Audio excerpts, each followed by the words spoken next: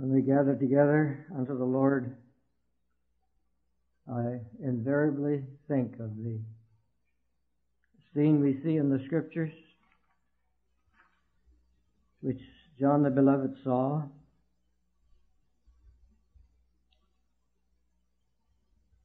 And which he was told to write it in the book, that the church of every age would be able to read it and hear it, and by His Spirit be able to see it also, according to the measure of illumination that God is pleased to give us. So I see the Son of Man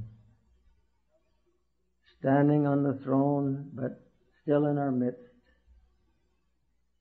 Can't see Him with these natural eyes. God is so pleased to cause us to bring forth the people in the earth who believe without seeing. And because there's a spiritual insight in having faith, where we do not really see, whom having not seen, yet we love. In whom though now we see Him not, yet believing, we rejoice with joy unspeakable, Peter said, and full of glory. And so John was caught away in the Spirit, isolated out there in the Isle of Patmos. Heard a voice behind him as of a trumpet. And you see, they turned to see the voice that spake with me. And being turned, I saw 7 golden candlesticks. I turned to see the voice. People have a lot of criticism with the way the Bible, especially the Authorized Version, I guess, relates some things. You don't see a voice. John saw the voice, because He is the Word. He is that Word of God. I turned to see the voice, and being turned, I saw 7 golden candlesticks. In the midst of the 7 candlesticks, one like unto the Son of Man, clothed with a garment down to the foot, girt about the paps with a golden girdle. His head and his hairs were white like wool, as white as snow. His eyes as a flame of fire. There He stands, the great high priest, sitting on the throne of glory. John saw Him in the midst of the candlesticks. We got to realize that though He is the Lord on the throne of glory, He walks in the midst of the 7 golden candlesticks, which are the 7 churches, which is the church of every church age, the church of, since the beginning, when God ordained and set the church in motion in the earth. He's been walking there in the midst of the candlesticks. The book of Revelation is for the church of every age. It's unfortunate when theologians come up with a bright idea that the church disappears from the earth at the end of chapter 3.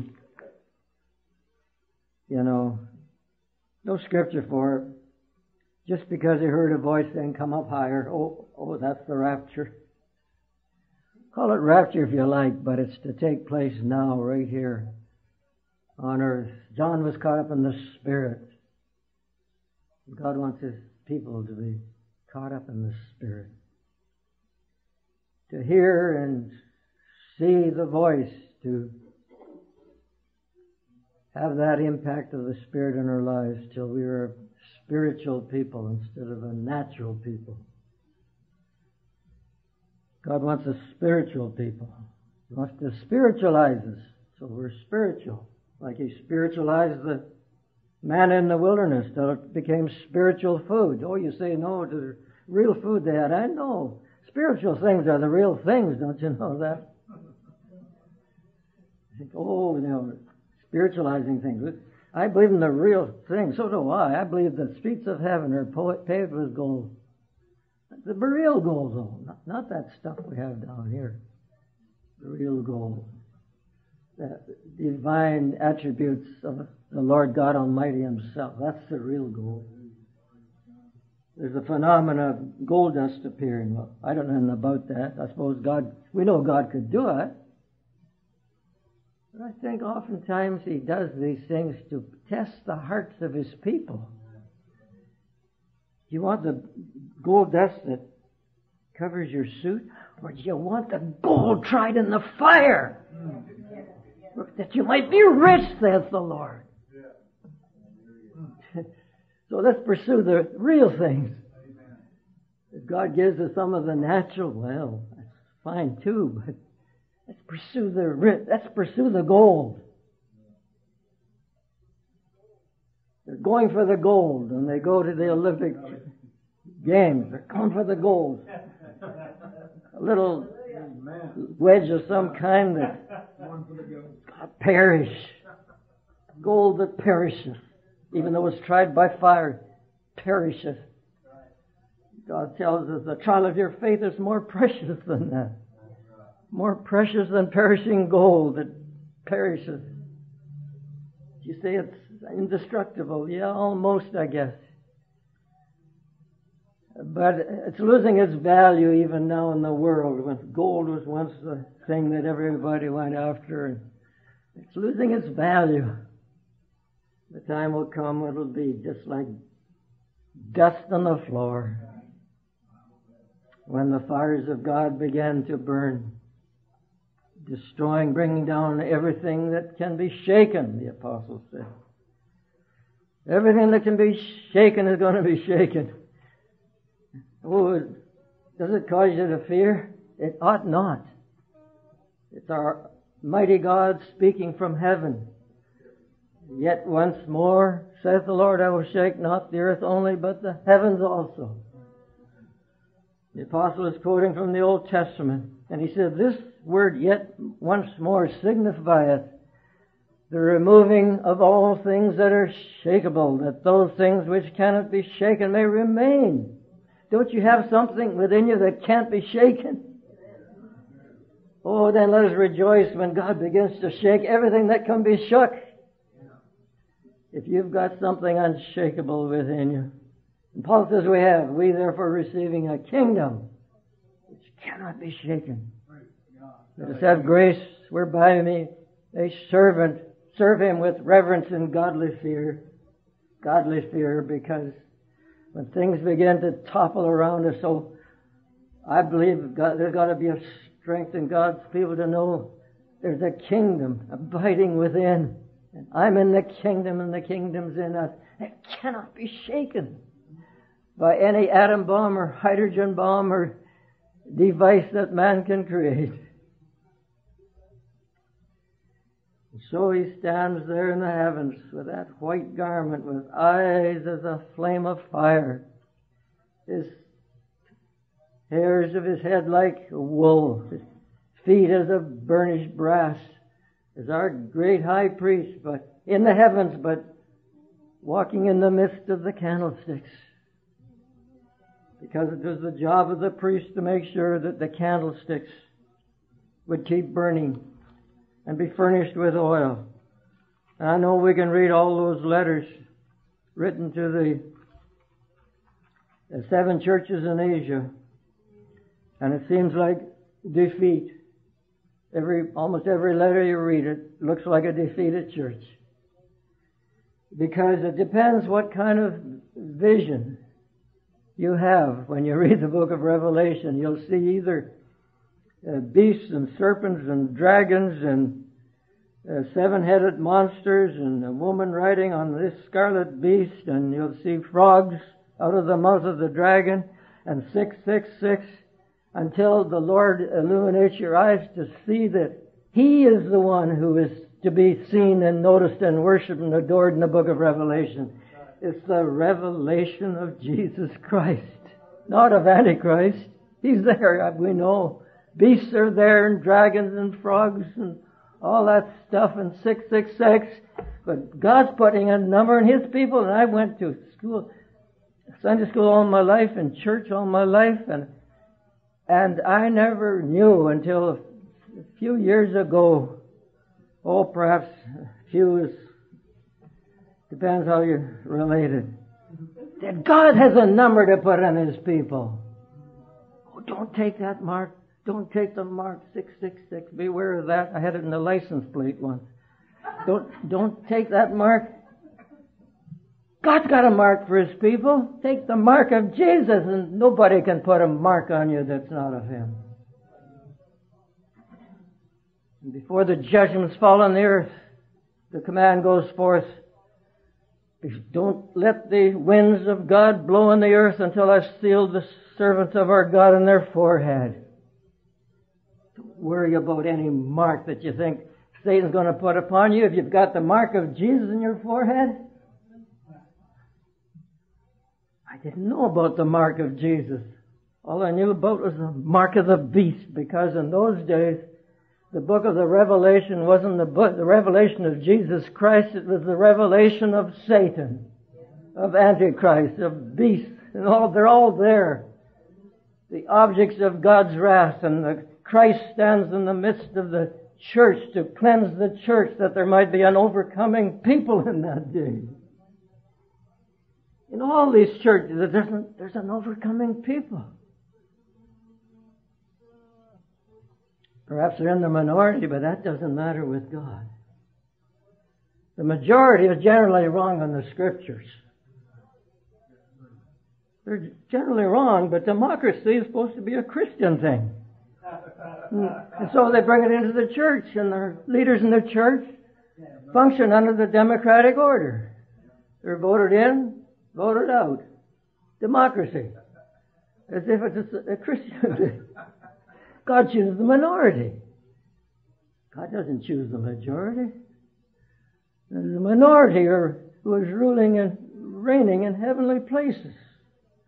Christ the Lamb has conquered single-handedly and has overcome all the evil in the world. He sits on the throne of glory, King of all kings, Lord of all lords. Howbeit we see not yet all things under His feet. So what? God says, reign there till they're all under your feet, and He's going to do it. He's our King. Let me know if there's a king. We've got a king. I know you folks have a republic down here. We have still under the monarchy in a sense, but our king or queen is really just a figurehead. But we've got a king who rules and reigns, and He's our king now. Not a coming king. He's our king now. We must emphasize that, because somehow it's still in our system that poor Christians were down here struggling with governments and evil things, and we've got a king who rules and reigns in the heavenly Zion. And He's got everything He needs in Himself to deal with every situation in the world and in the church, but He starts with His church.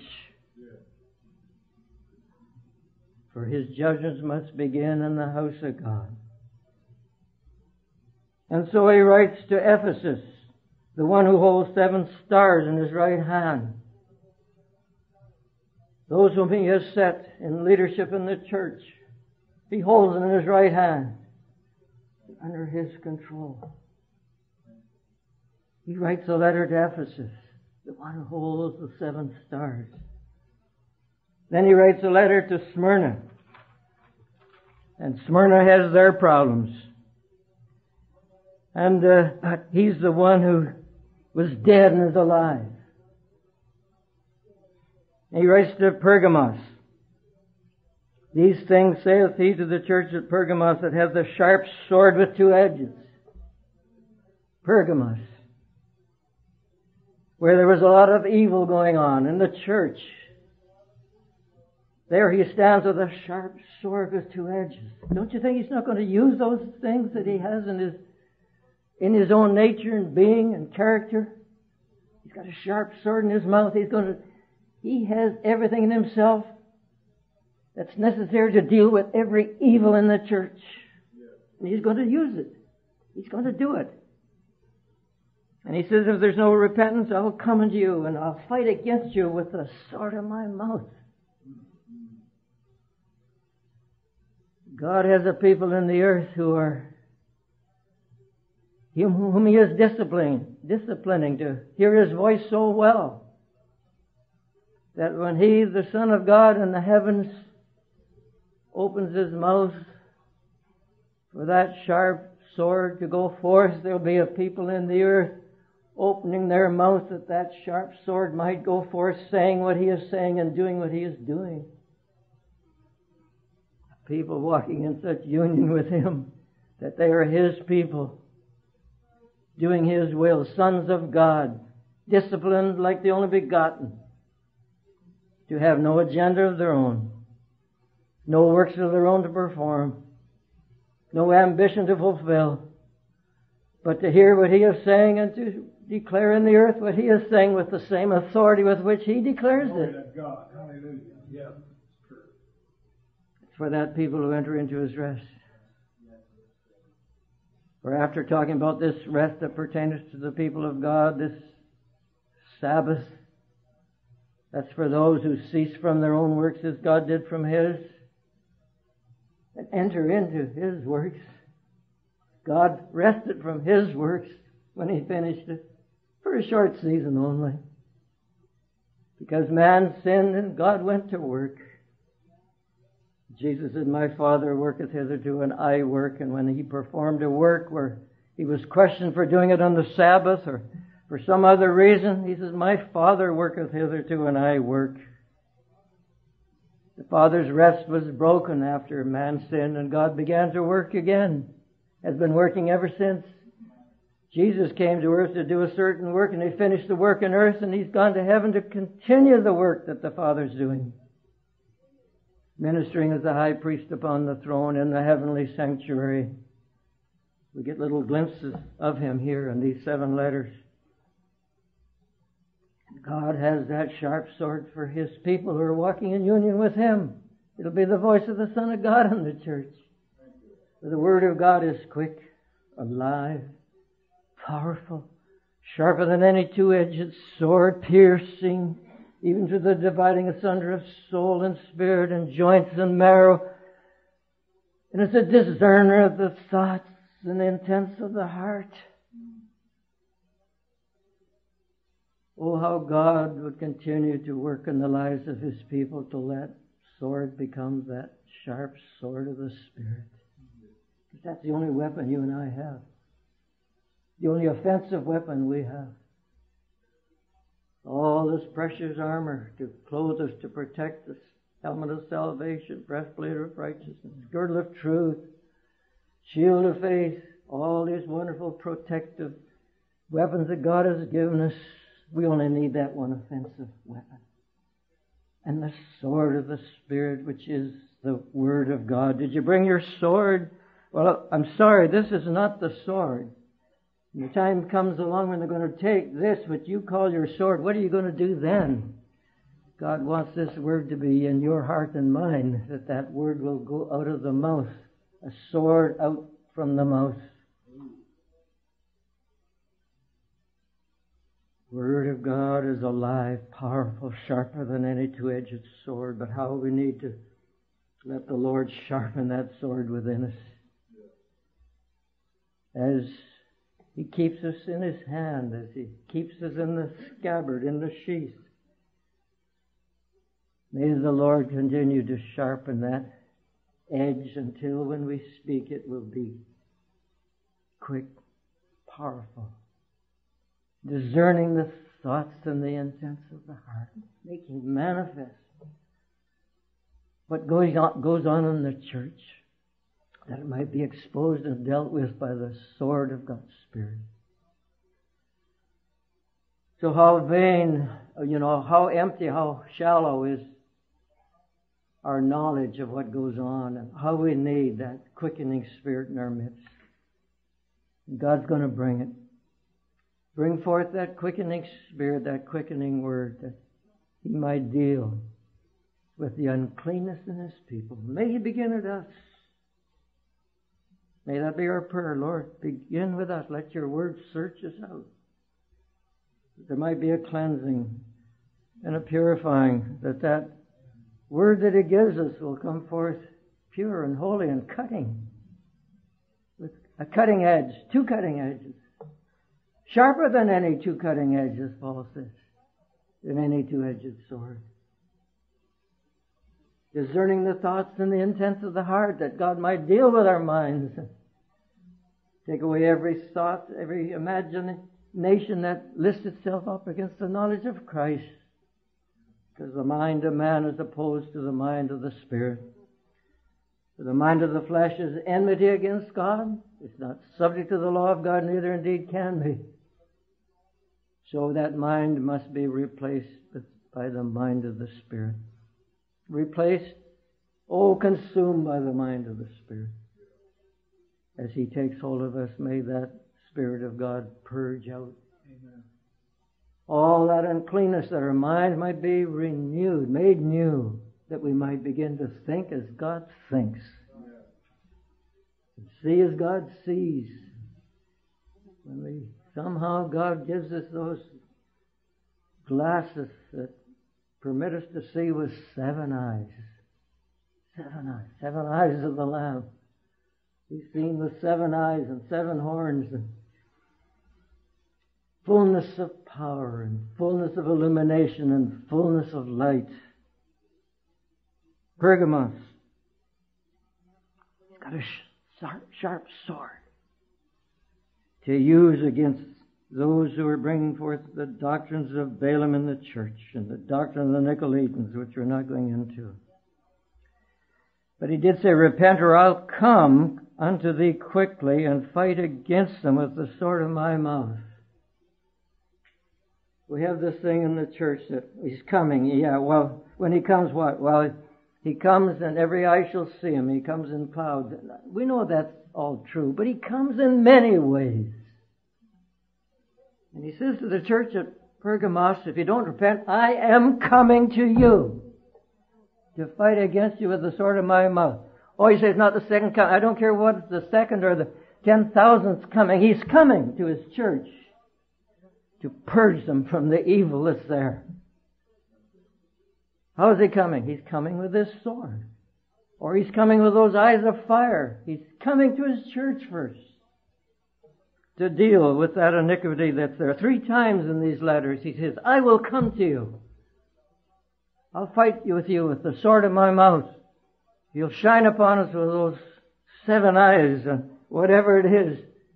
He has it all in Himself to deal with everything that's wrong with us. Church of Thyatira. These things saith the Son of God, has eyes like unto a flame of fire, feet like fine brass. He says, I'm coming to deal with Jezebel. Oh, he goes on. Sardis. These things says he that has the 7 spirits of God. Oh, he's got the fullness of the Spirit. We haven't got the fullness of the Spirit yet. God wants to put that fullness in His people. It's all in Him. He's coming with those 7 spirits of God to deal with the iniquity that's in the church at Sardis. Philadelphia. These things saith he that has the key of David. He openeth and no man shutteth, and shutteth and no man openeth. He has the key of David. Philadelphia. Wonderful church. Church where God would begin to open doors. I'm not trying to differentiate between these different ages, because I believe in the church history we have all these churches revealed.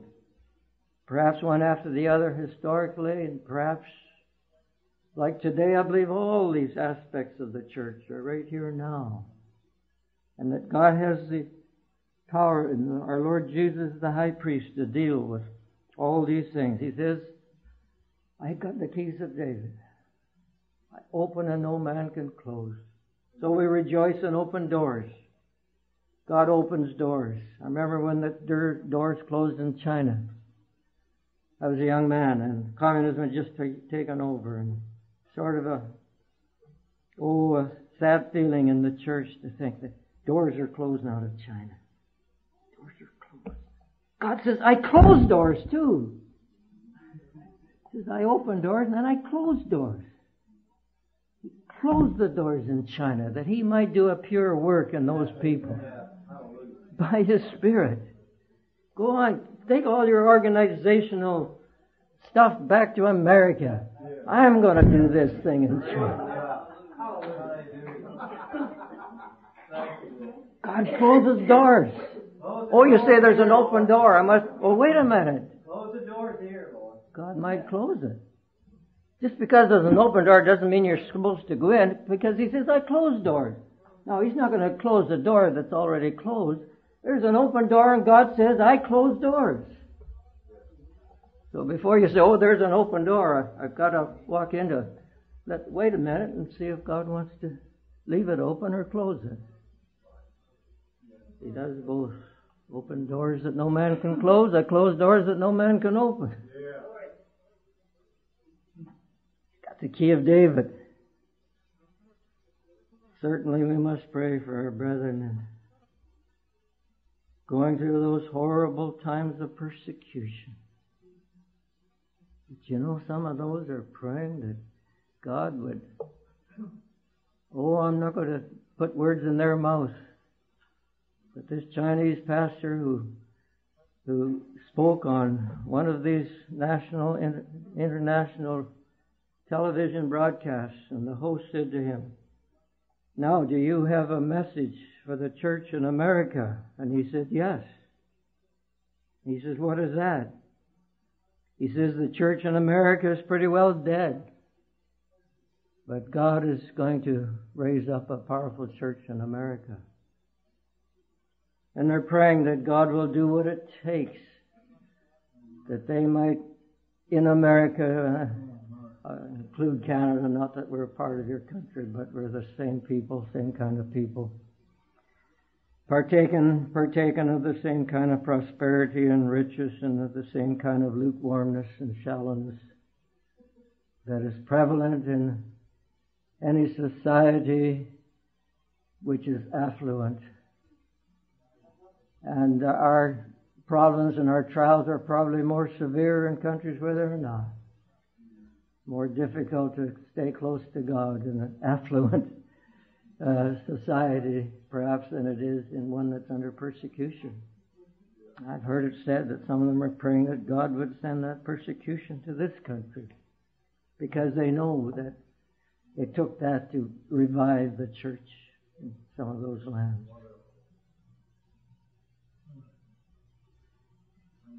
It took that for God to close the doors to all that is evil, that He might open the door to truth and righteousness.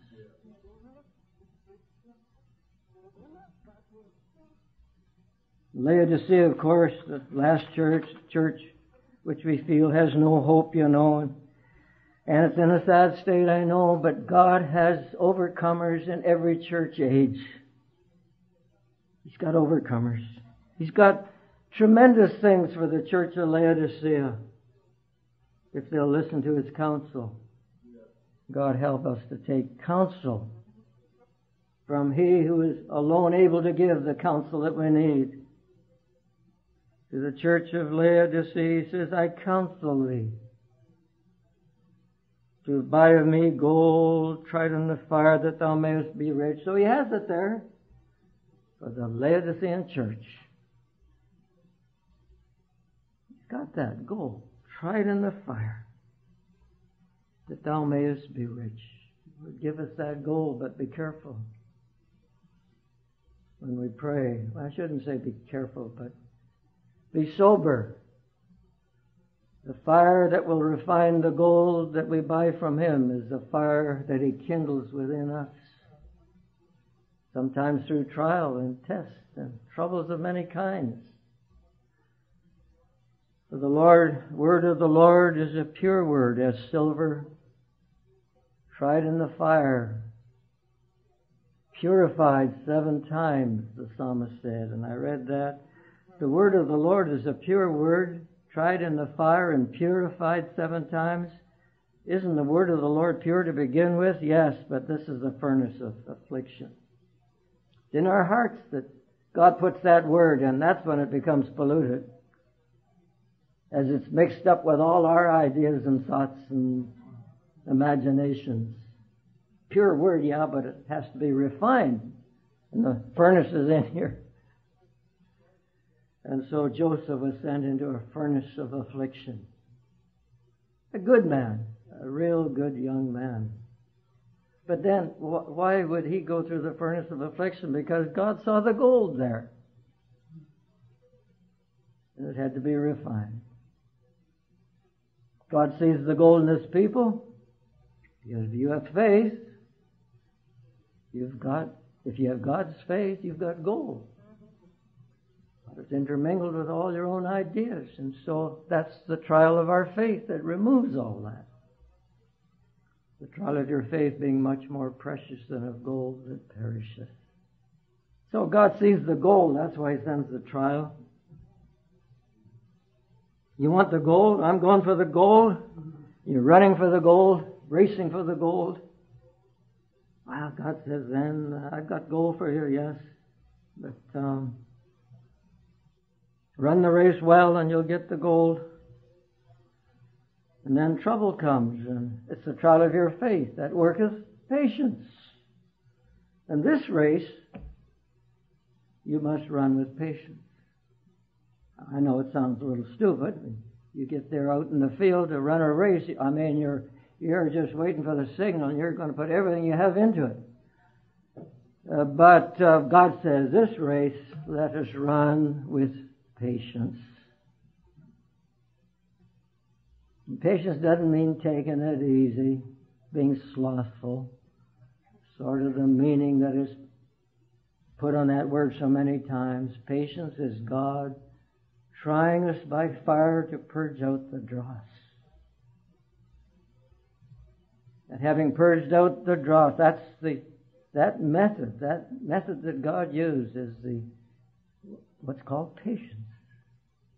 So the trial of your faith worketh in you patience, which is faith being purged of the dross, and faith coming forth as gold. Let's remember that. Patience is sort of, forget that patience stuff. Let's get active here for God. Listen, we're not going to be active for God until God works patience within us by His Spirit, till we learn that to lay aside all our own ideas and our own thoughts and imaginations and go God's way. And that takes the purging of our faith from all human presumption to bring us to that. Now, I didn't intend to spend much time on that part, but I did want to deal a little more particularly with Revelation 2, chapter 17, the letter to Pergamos.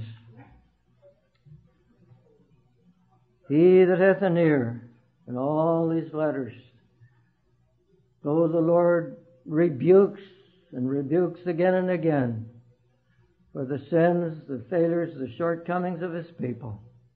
And every one of them, He's seeking to get a hearing ear. If we have an ear to hear, He says, I want you to listen to this. I want you to hear this. If you've got a hearing ear. I know there's all that stuff there God's going to deal with, but He's got a people coming forth out of it all. Triumphant people, victorious people, and overcoming people.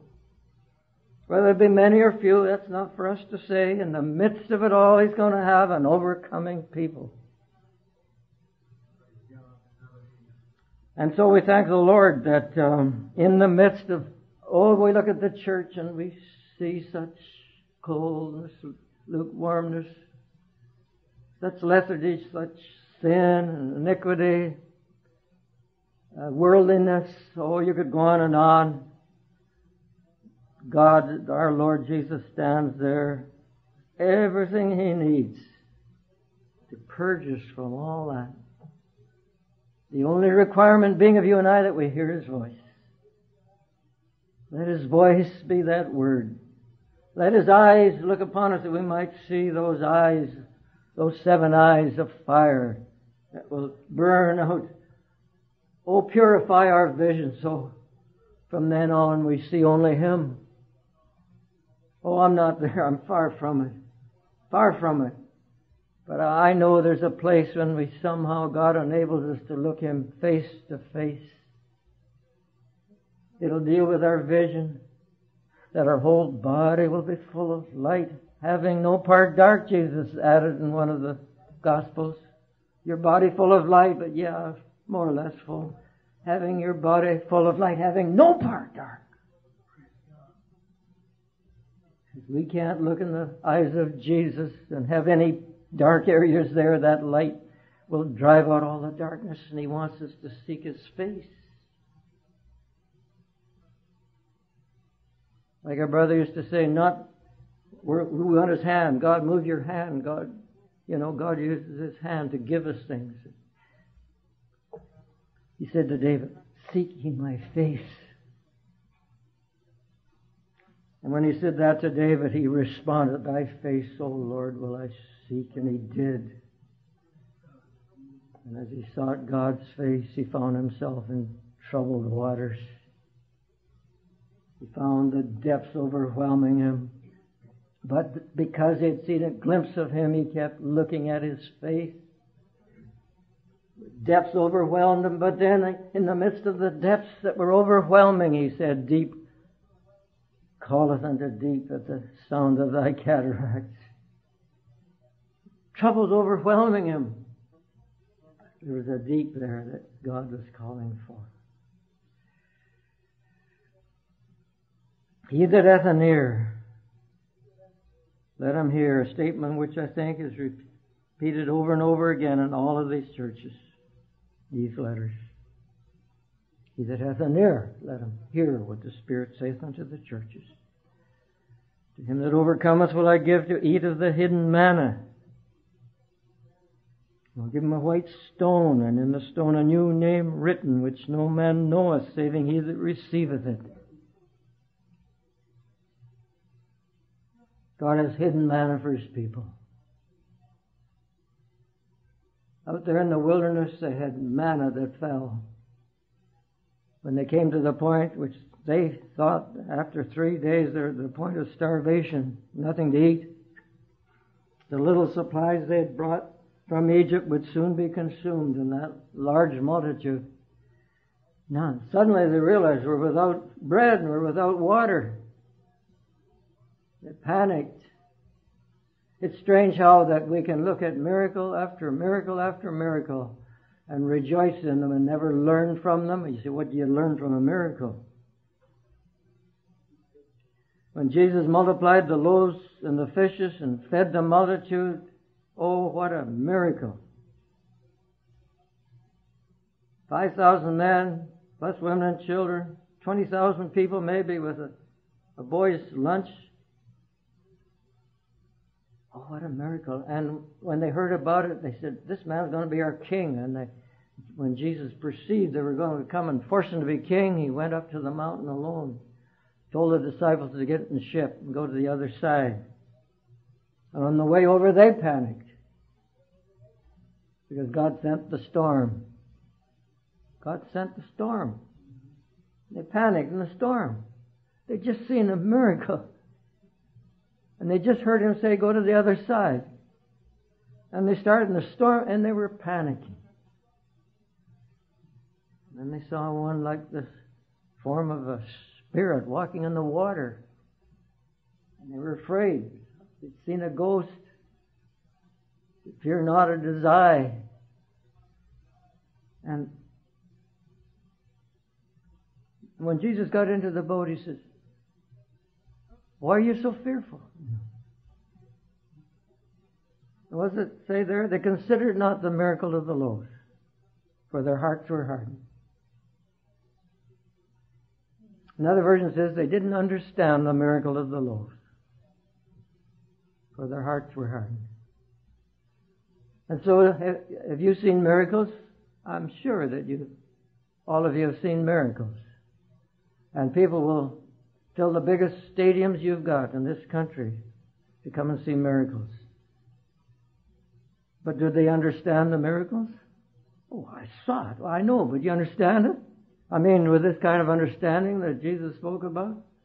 Is the miracle doing something in your heart to cause you to know that when calamity strikes, there's one who is in charge of the situation? They panicked because they didn't understand the miracle of the loaves. We thank the Lord for every miracle He performs for His people, for God is a God of miracles. But it saddened the Lord's heart that no matter how many miracles He would perform, They still couldn't hear what he was saying many, many times. Ate of the loaves, wonderful miracle worker, didn't change their hearts. And so God sent them manna in the desert. They didn't know what it was, and they weren't supposed to know. And so as they saw that stuff in the ground, Moses said, "This is the bread that the Lord has given you from heaven. Gather it. Just gather what you need. Don't try and store it up. There'll be some more there tomorrow. Don't store it up. Gather what you need." And they went out and they saw this flaky thing there in the ground, white, small, and they gathered it and took it home and ate it. And what is it? Everybody was saying, "What is it?" And so they called it that. Manna meaning, what is it? I think Dr. Strong points out it not only implies what, but where, why, and all these different questions could be the meaning of that word, manna. It's a question. Why? What? What for? And God leaves us with the precious manna, but He doesn't necessarily answer all our questions. God gives us the bread of life and the water of life, and we rejoice in the gifts He bestows upon us, but it doesn't take away the questions. Now, I know it was announced here that there'd be a time when you would ask questions, and I don't mind questions being asked, and sometimes it actually stirs up a new thought that I hadn't had before. So, but not those kind of questions. Why, Lord, are you doing this to me? Lord, why would you do this? I thought that, I thought this. You blessed me, you gave me a gift, you called me into ministry or whatever, I don't know. And now why this? But it's part of the manna. It's the working of the manna within us. If we really love His Word and feast upon it, we derive strength from that living Word. Strength for the journey, but very little knowledge of where we're going. And that's what bothers us. And very little knowledge of why God has brought us where we are. Instead of leading us on to a greater measure of fruitfulness, brings us into a barren land, perhaps. I don't know. It's different with everyone who partakes of the manna. It's always different, so it's not up to me to say what God will do. But the manna will leave you with questions, but it's precious. It supplies your need. It gives you everything you need. And that's what Jesus said was the way we're supposed to pray. Give us this day our daily bread. In other words, give me, Lord, what I need for today. That's really what it means. Give me bread that's sufficient for today. That's really what it means. But then what about tomorrow? Well, God says there'll be some more manna tomorrow. But they couldn't believe Moses, so they better make sure. We'll take a little extra here. So they take extra and they fill up and still have the extra there, and then the next few hours is full of worms. So they soon learned that you can't do that. God forbid that we should. I always pray, God, give us something fresh for your people. Not something that you haven't heard before necessarily, but something fresh. Hate to feed you wormy bread. God, give us fresh manna every day. And your storehouse of plenty, knowing that tomorrow, if tomorrow comes, it'll still be today, because today is the only day God's given you. And therefore the word of you and I who would enter into rest is this: today, if you hear His voice, harden not your heart. That's the word that God gave concerning this matter of entering into rest. Hear His voice. He that hath an ear, let him hear what the Spirit saith to the churches. I'll give you these the hidden manna. Well, this manna was hidden from the other nations, but it was open there to all the Israelites. But inside the holiest of all, under the mercy seat and the Ark of the Covenant, there was a golden pot full of manna. That was hidden from the eyes of everybody, including the high priest. So he went into the holiest of all once a year to sprinkle the blood on the mercy seat. As far as I know, he wasn't allowed to lift that mercy seat and look inside.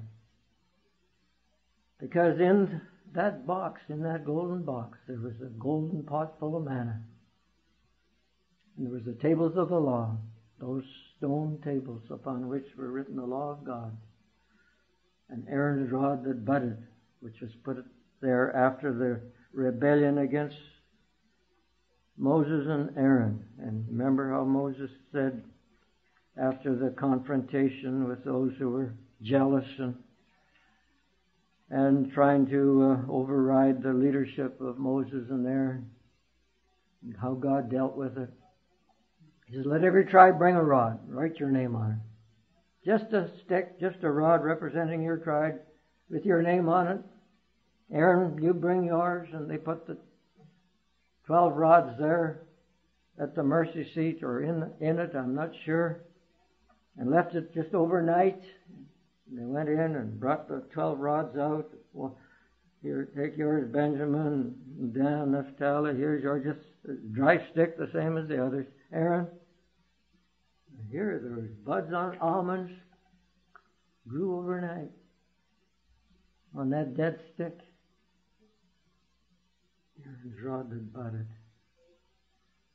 And so the proof of reality and the proof that God manifests concerning what is truth and what is error is nothing less than resurrection life. Yeah.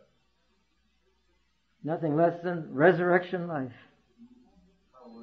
Which He manifested in the earth while He dwelt in a mortal body, when He Himself did not have an immortal body. He had a mortal body. Yet He said, I am the resurrection and the life. And He said that just prior to raising Lazarus from the dead, to assure her that it wasn't a case of her waiting till the end of time for the resurrection at the last day, because He is the resurrection and the life. And in fact, His name here in the book of Revelation, for the church of Laodicea, the special name that He has for them is this: these things saith the Amen, the faithful and true witness, the beginning of the creation of God. He's the Amen. Well, that's the end of a prayer, isn't it? So let it be. He's the one who, He Himself is the Amen if we're praying in His name. He says, I am the beginning and the end. He's the end. People will say, you know a place where there's end time truth? I like to remind them. End time truth is the Lord Jesus. He's the Lord Jesus. Well, isn't He the one who is the beginning of truth? Oh, yes. He's the beginning and the end. And so isn't He the same one? Oh, yes, the same one. But in end time, there's a special ministry He has in the end time. He's the end, and He's winding things up. He brings to conclusion. And so we see Him with those 7 eyes and 7 horns, clothed with these priestly garments. He's the end time Lord. He's the Ancient of Days. He's grown old, you might say, through the centuries. John saw Him there with hair as of wool, speaking of the hoary head being a sign of wisdom. He's the one who is the fullness of all wisdom and knowledge. He's survived the ages. He's the Lord of the ages. He's the end. He's the beginning and He's the end. He's both. But in the end time, it becomes still more glorious because He's glorified in the people. And God becomes still more glorious than He was before redemption, because He's glorified in the people whom He's redeemed. He's made more glorious. He's seen to be He's manifested as still more glorious than He was when He created Adam, because in the midst of the fall, and in spite of the fall, God was able to come in the scene in the fullness of time, born in our flesh, born of our nature. Not only to eradicate the sin of the old creation, but to bring forth a new creation. Not just to restore us to the likeness of Adam before he sinned, but to bring forth an Adam of a higher order than Adam before he sinned. For here was a man who had never sinned. Never was he said to be perfect. Everything God made was very good. But this man knew neither good nor evil. Jesus came into a world where humanity knows both. And God is not going to so deal with us that we'll no longer have the capacity to know evil. That's something that's in the human race, and God takes it out of the hands of the enemy and out of the hands of death and brings forth a people who have known evil and gives them the discernment and the knowledge to know the difference between good and evil. And He feeds them with a special kind of food to enable them to know the difference between good and evil. Because it's still there. He wants a people who discern both good and evil. And in this day when the judges of the earth don't know the difference, God's going to have a people who's going to stand up and say, this is wrong and this is right. With anointing and with power. They will declare what's right and what's wrong in the church as well as in the world eventually. God deals with His church first. Those who partake of Christ, the fullness of the food that He gives us. The hidden manna. The manna in the Ark of the Covenant that does not go corrupt the next day. Paul says, keep that golden manna throughout your that golden pot of manna throughout your generations. You're in the Ark of the Covenant. Christ the incorruptible one. Christ the bread of life, whose bread does not become corrupt. Nor did the body in which He lived when He was here on earth go into corruption. For some reason God said, no, I will not let His body go even into corruption. For He was there in the grave only 3 days. 4 days would have meant corruption. To fulfill the Scripture that neither shall my Holy One see corruption.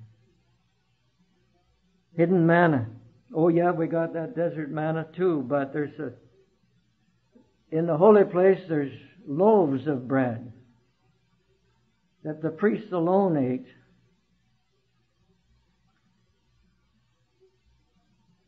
And they would eat it on the Sabbath day. The bread that had lain there for the 6 days. On the 7th day they would take it off and eat it. Not stale bread. Just because it is 6 days old. More fresh, more full of the life of God. Because it was called the showbread, or literally the bread of His presence.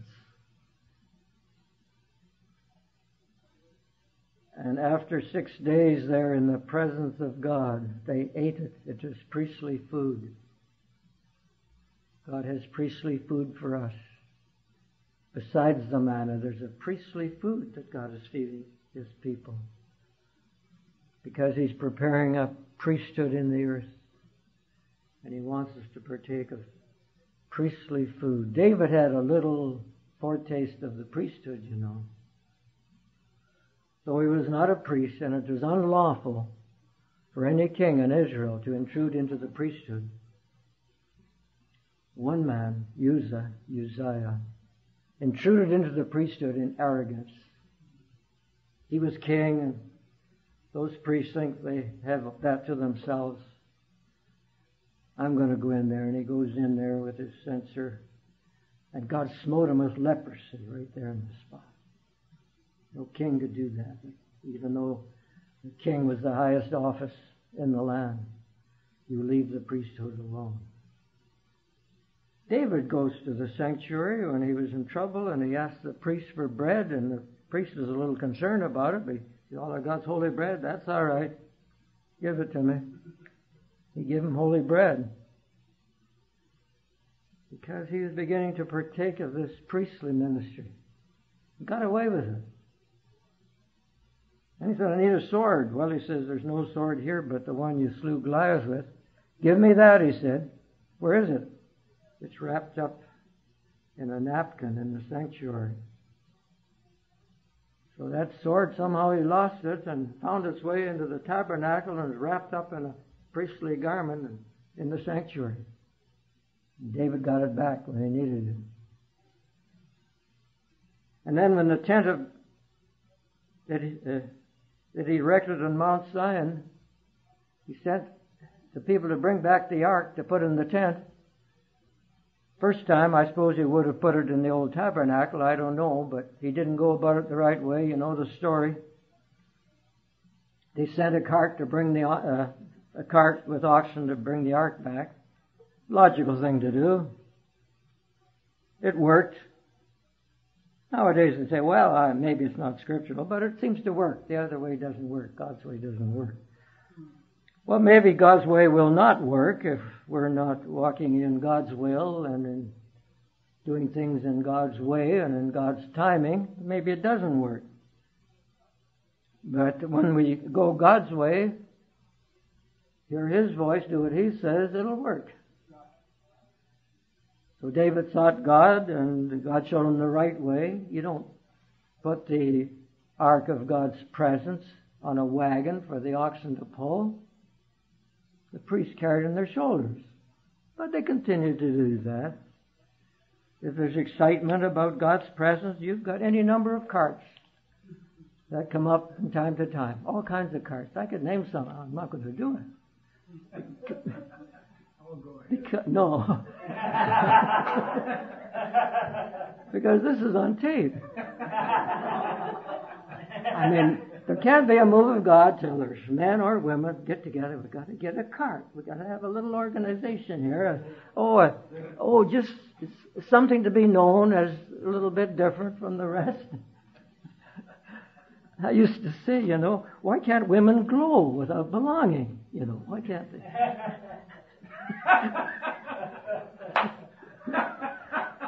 Why can't businessmen get together and have fellowship without belonging? But we got a cart. God's way and God's only way is for God's ministers to carry the anointing of God with them and on their shoulders, which becomes a burden. But if you know God put it there, you'll be able to say with Jesus, my yoke is easy and my burden is light. That's God's provision for ministering, is carrying the ark of God's presence on your shoulders. Not delegating it to some oxen servants and greasing the wheels of a cart so it'll run smoothly. It always fails. But we don't learn from our failures so often.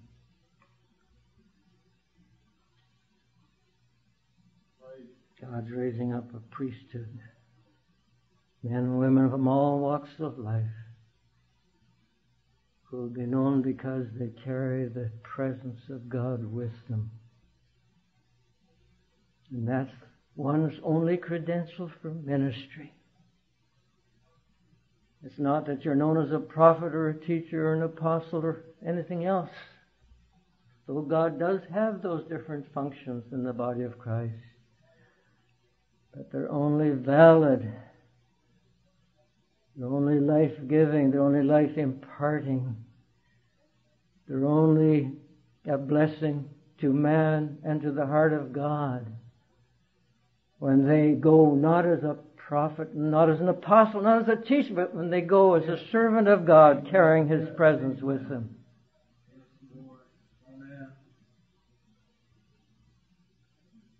So isn't it significant that our Lord Jesus, the Messiah, the King, the Apostle, the Prophet, the Evangelist, the Pastor, the True Shepherd, the Teacher, He's all of those things. He's called all of those things. When He would minister the Word and He was contested as to what authority He had, He always says it's the authority of the Father. He told me to do this. I do always those things that please Him. The Father hath not left me alone, because I do always those things that please Him. He had come to know the Father so well that He knew His voice, and He knew that He must not do anything other than as the Father would direct. The very words I speak unto you, He said, are not mine, but His that sent me. The Son of God, the Messiah, the Teacher, the Prophet, the Apostle, the Evangelist, the Shepherd. He always wanted people to hear His voice simply because He walked in union with the Heavenly Father. That made Him to be the Good Shepherd. That made Him to be the true prophet. That made Him to be the apostle that could be trusted to lay foundations in the lives of people. That it was that obedience to the voice of the Father that enabled Him to preach good tidings, to evangelize those who were in need of the Savior. Who are you? I'm the one that I said unto you from the beginning. The works that I do are not mine, but His that sent me.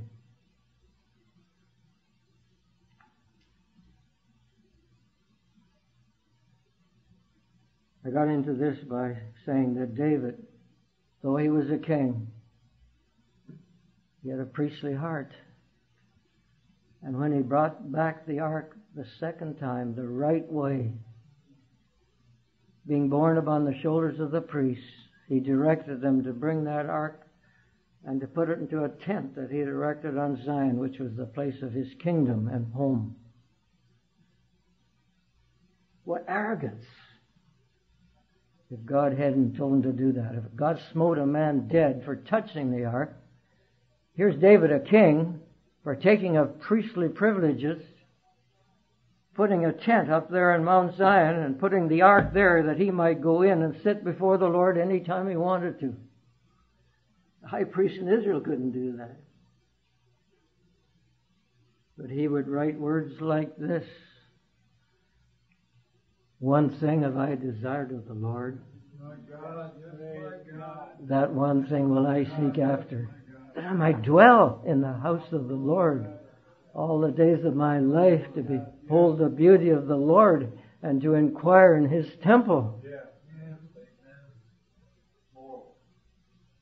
God loved him because he had a priestly heart, and he had a heart after the heart of God. He wasn't trying to somehow emulate the priests and jealous of their ministry. Because God would show us that even in the Old Testament, though God had restrictions, many restrictions as to what the priests could do and others couldn't do, His intention was fully declared when the children of Israel gathered there at the foot of Sinai. And God said to that nation, ye shall be unto me a holy nation, a peculiar people, a kingdom of priests.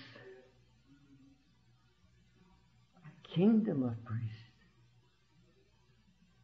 But because of failure, they couldn't enter into it. God set it aside for that time.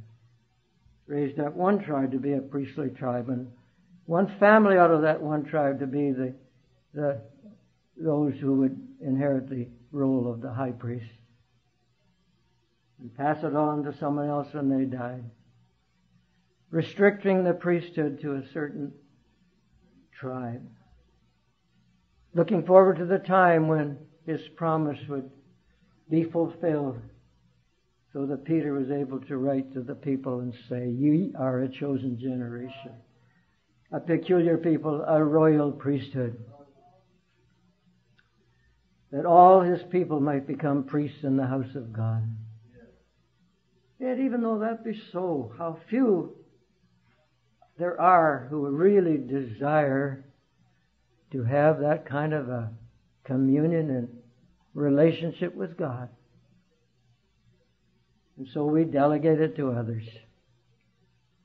God's dream will yet be fulfilled. He will have a whole nation of priests.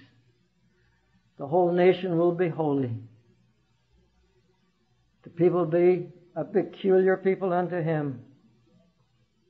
Not in the sense that we often use the word, a man's peculiar if he's a little odd, a little not quite all there. But peculiar in the sense that they're God's special mark upon them. Something about them that's different than the world because God has chosen them for His own glory. People who love the Lord and fear Him so much. True love is filled with great fear for the God they love. A great godly fear. So that they that feared the Lord speak often one to another, and the Lord hearkens. The Lord listens in. And writes a book, causes a book to be written for those who fear the Lord and think upon His name. And they shall be mine, saith the Lord, in the day when I make up my jewels. That's the peculiar people that God is talking about. Those peculiar gems, those peculiar kinds of precious stones, different than others, precious in His sight.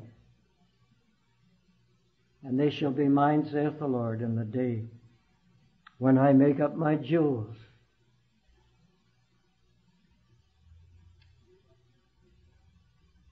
I believe I'll stop right there. Lord willing, you see, maybe tonight we'll say some more about these things.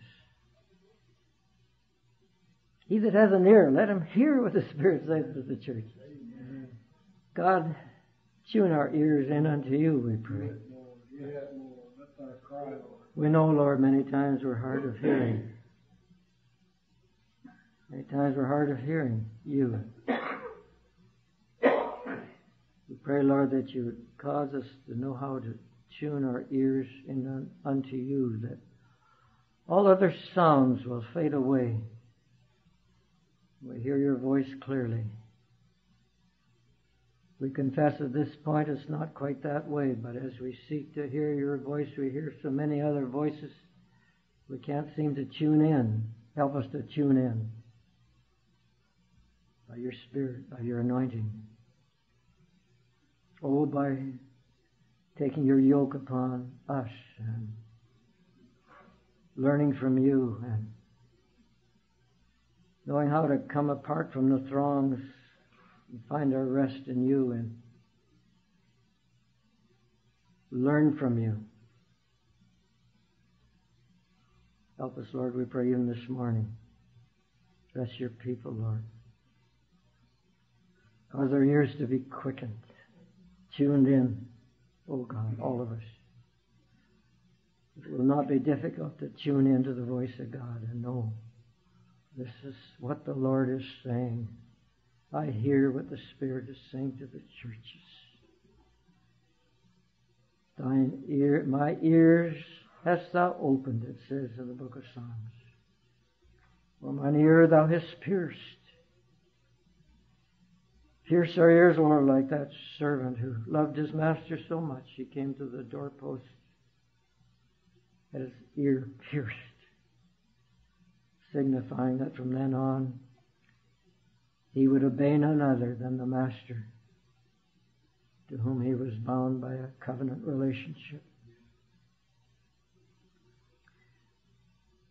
Help us, Lord, that we too might have that covenant sealed in our ears, even by the piercing of our ears, that we will hear no other voice but the voice of our Master, whom we love, who died for us, who redeemed us, and has given us the capacity to hear what the Spirit would say to the churches. May your blessing be upon this people, we pray in Jesus' name. Amen.